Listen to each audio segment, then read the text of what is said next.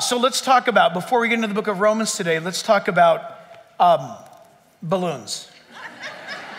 And so listen, the issue is not that the balloon issue had various types of, now we know, sensing capabilities, data gathering capabilities, obviously photographing capabilities, but the balloon was or could have been platformed for a electron magnetic pulse bomb, which is exactly a perfect delivery system for an EMP. The problem is, it was at 62,000 feet, the balloon. You guys, I'm assuming you all know what I'm talking about. Okay. And, but also, that capability is also able to carry a tactical nuclear weapon. Tactical meaning, instead of a nuclear bomb blowing up an entire country, a tactical nuclear can blow up, say, like a state. It's used to intimidate, by the way. A tactical nuclear weapon would be used to pinpoint a devastating blow to a small area. And that's how you would get your enemy to capitulate or to surrender. It's a very smart way of modern warfare. They didn't invent it, we did. We had tactical nukes first. In fact, more on that later. But with all of that said, let's remember that for the course of the last 6 years, China has been sending balloons over various parts of the world. This is not new. It's just that you're never told. There are websites where you can find out on your own, but I have a website where I can actually track. It's posted. You can track various balloons from various nations. Russia does it, we do it. We did it first. China does it. It's nothing new to hang a balloon over a country and spy on them. I just want you to know that. You say, how could they do that? We taught them how. Okay, we've been doing this for a long time. But it doesn't mean you fluff it off either. That's right. Okay? So, the United States Air Force started tracking the balloons, plural, shortly after takeoff deep in Chinese territory. They were launched from a military platform at a base, military base in China, just like we have our most critical military bases are in the inland interior of the United States. Anybody know why? For not only protection reasons, but for geometry or telemetry reasons. It's best for us to have our nuclear arsenal be launched from the center of the United States, because from the center of the US, you can go over the globe or under the globe much quicker, okay? So they have the same thing in China. We were told that they were weather balloons, not to worry. Remember that. Don't worry, they're just weather balloons. And, but our Air Force knew better. In fact, it was quite a little over a week ago, where the United States Air Force, based in Alaska, announced to the Department of Defense and to the Biden administration that these balloons had been launched. It's routine, but it's part of the announcement. It's part of the guardians of American interest. The balloons traversed into Alaskan airspace. Alaska, as a state, notified the Department of Defense, who already knew about it. But as you know, every state has its own Air Force, and the Alaskan Air National Guard wanted to take it out, as is protocol. Okay, you're supposed to do this. Does anybody remember Francis Gary Powers? Do you remember he was shot down by the Russian Soviet Union? Our guy got shot down over the Soviet Union. Do you remember that? Flying a U-2 spy plane, and he got shot down. And he was in prison. He was in a Russian gulag. What could we do about that? Answer, nothing. Why? We were spying. We were in a place we were not supposed to be. And you just got to roll with it. It's what nations do every day of the week. And so what you do when somebody invades your airspace that's a hostile nation, or you detect that it could be a hostile nation, in this case, China is a hostile nation, just ask Japan, just ask Singapore, just ask Taiwan, just ask South Korea, they're a problem. Alaska should have taken it down. Biden administration refused to give orders. Tragically, it floated into Canadian airspace, and the Canadians just found out that it had come and gone from their country. But Canada's not worried, because Canada knows in a normal America, we would protect Canada at all costs, because we would never let a bad guy take over Canada. So Canada leans on the United States. The problem with Canadians this morning is they don't have an America to lean on anymore. So they're pretty much on their own, as is Japan and South Korea. But the Air Force did know. Let's not slam and bash our military. They knew, and they notified the proper authorities. They notified Barack Obama and Bill Gates and George Soros. They notified the deep state.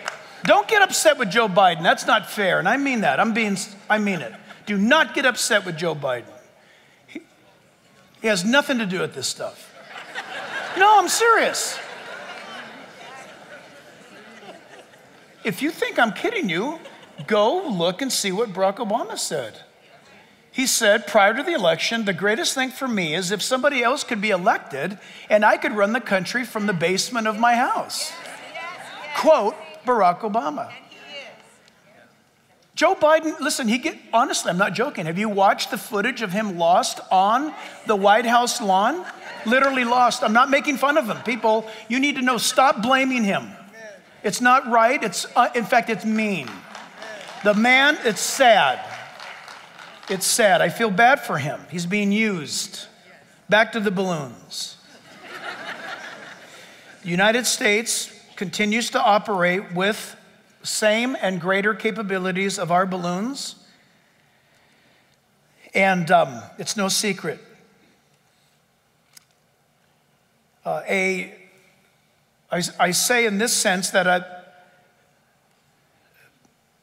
what is happening, or what has happened, is that, and a lot of my sources, I'll give you in a moment, but not all of them, but one of them is on MediaNet right now, the expert in China, Gordon Chang. Listen to everything he says. He doesn't mess around. China successfully launched and completed a mission which not only gathered data once it left Chinese airspace, but all along the way en route continued to communicate and record military intelligence back to Beijing. We are currently, as of this moment, we are out off the coast of the Carolinas, retrieving the key vital parts of the debris. But the damage has already been done, because this was not a data gathering device. It was never intended to land somewhere and get picked up. This constantly communicated data back to Beijing via satellite. Y'all get that? Whatever it was gathering, it already delivered. So it's worthless, frankly. It's good for nothing. China was successfully able to penetrate Canadian airspace without a deterrent issued by the Canadian military. China was also able to penetrate U.S. airspace without any deterrent being issued by the Biden administration and the Department of Defense.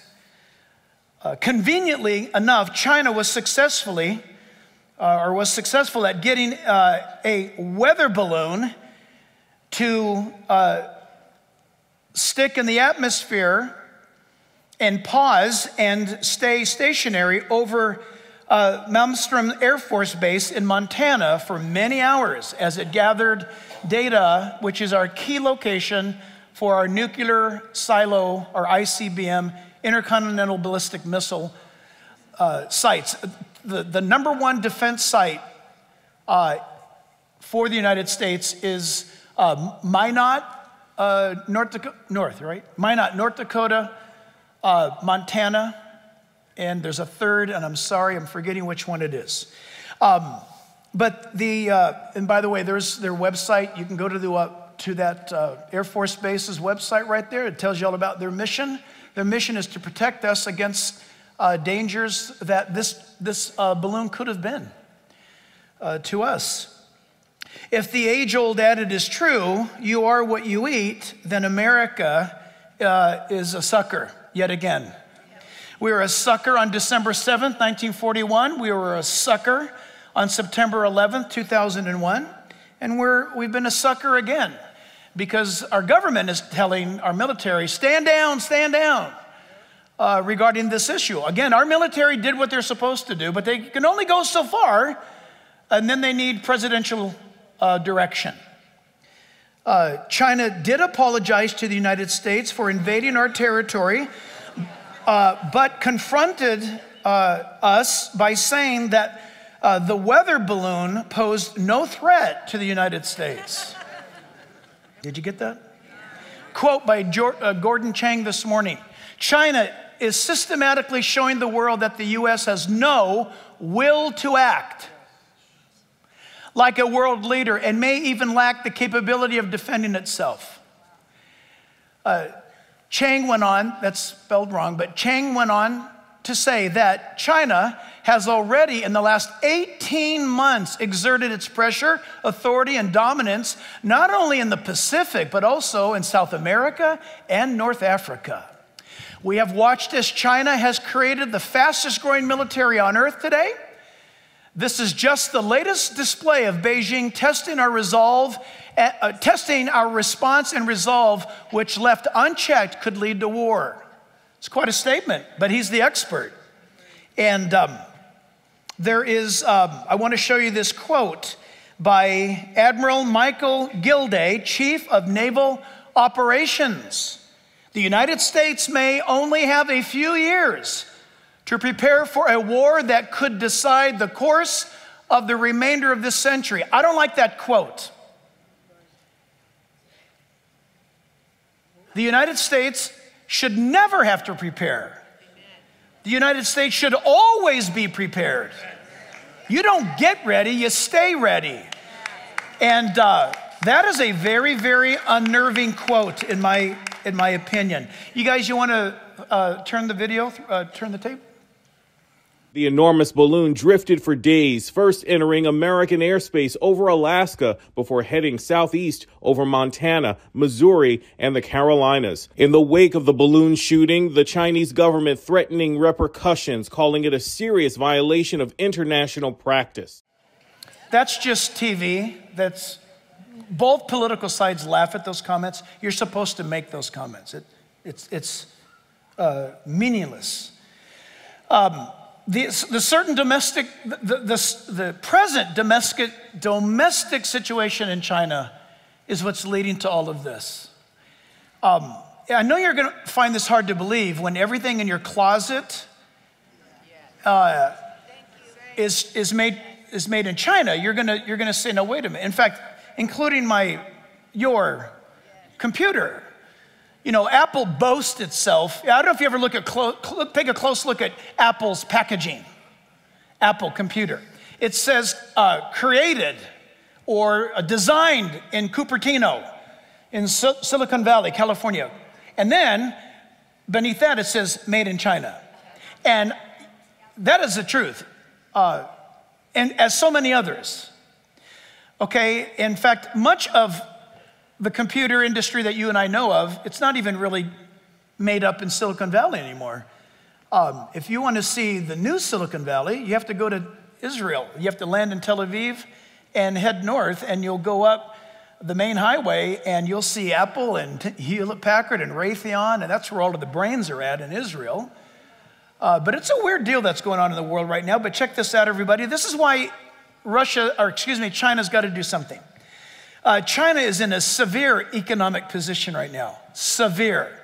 They're doing everything possible to spin it as though they're okay. They're not okay at all, economically. China has a radical, horrific, in fact, it's unsustainable population decline. For decades, China killed their children for population control, and you can't do that long until it turns around and bites you, and it bit them. And so China doesn't have enough people. You say, Jack, they got billions of people. China's a huge place.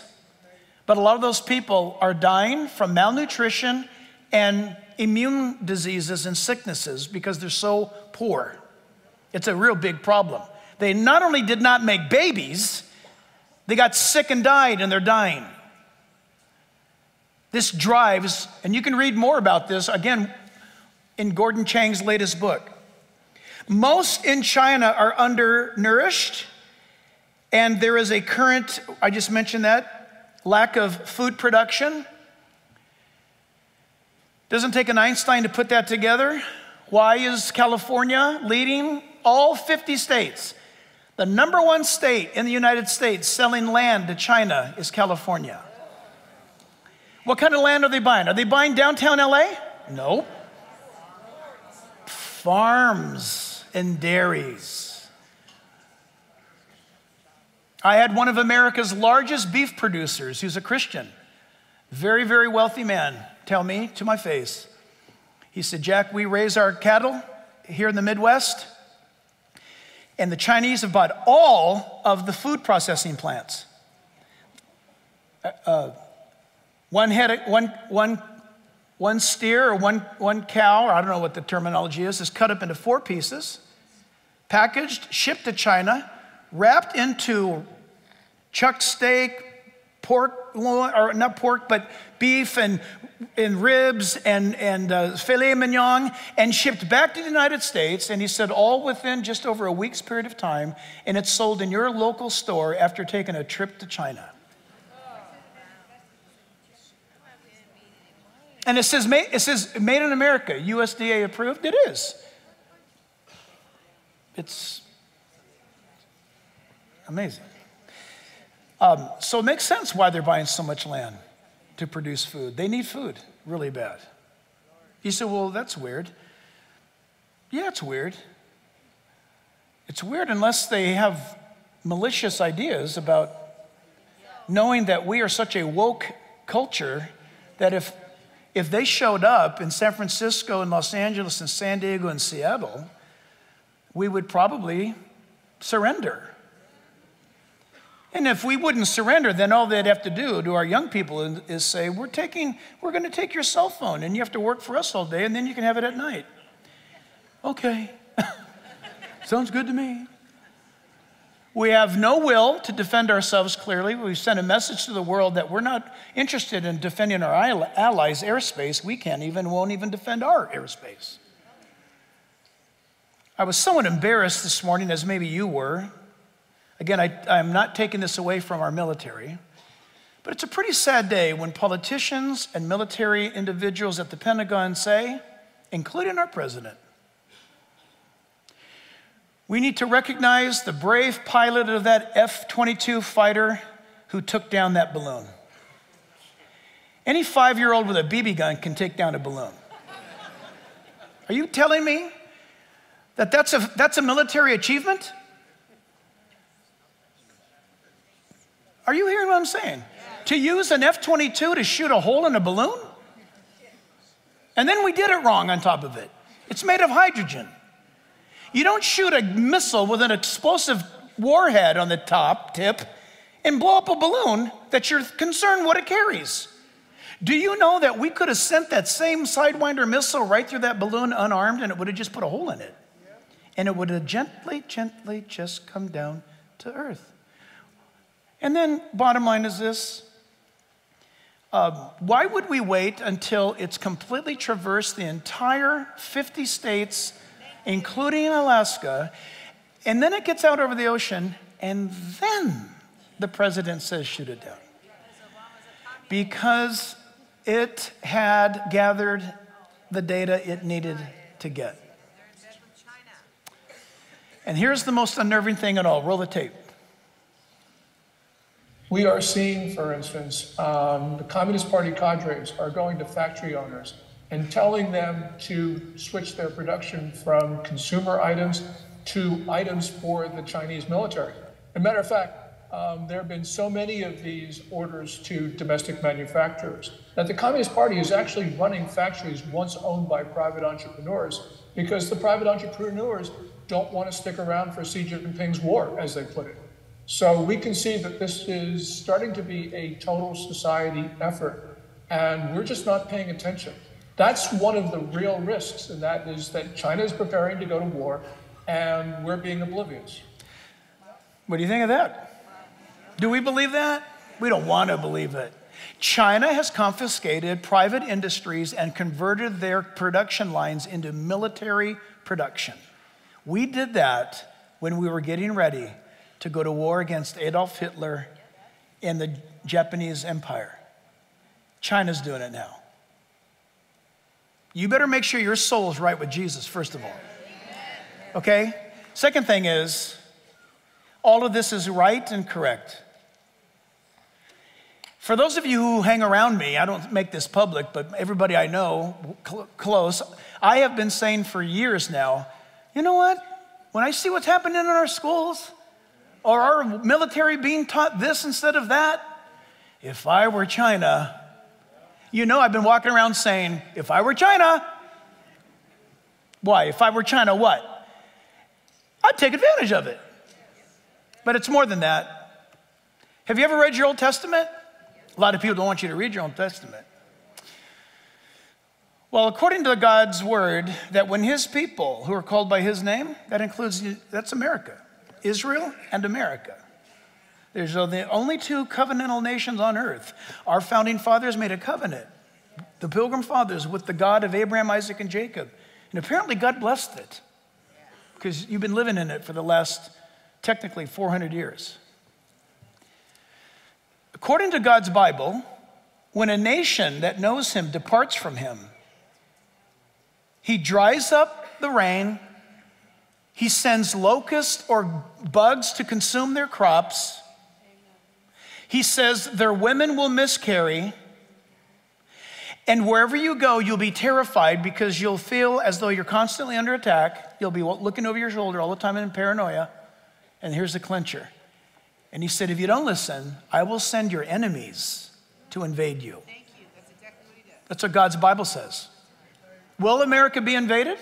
The answer is not if, it's when. No nation lasts forever, and the only country or nation that will is Israel. And America had better get back to its God.